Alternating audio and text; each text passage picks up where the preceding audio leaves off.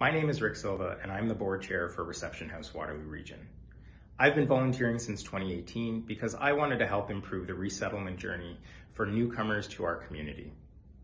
I always feel reinvigorated whenever I attend Not Another Gala, World Refugee Day, or our annual general meeting, where I really get to see the community support behind our cause.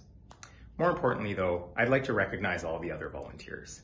On behalf of the board of directors, thank you so much for your efforts day in and day out to help make our organization what it is today. It's your contributions that stick out in the minds of our clients and make it a memorable experience. Thank you.